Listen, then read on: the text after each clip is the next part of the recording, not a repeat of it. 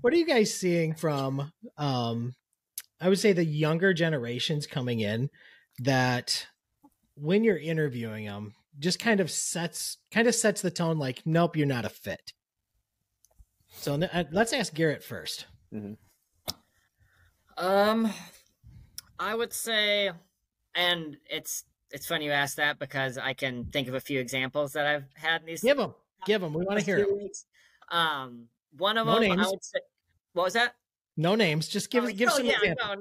No. Bill Smith. Yeah.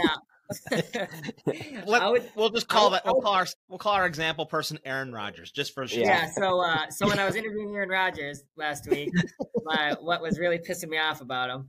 I would say the biggest thing that I noticed is just kind of just a little, don't want to say lacking social skills, but just like, like the firm handshake, making eye contact when you're talking, like, like not like sitting like halfway down in your chair, just like, I don't know, just what almost just seems kind of like basic, like posture and knowledge when you should be interviewing or like, just, in any important meeting with someone, is just kind of not as common sense as I thought.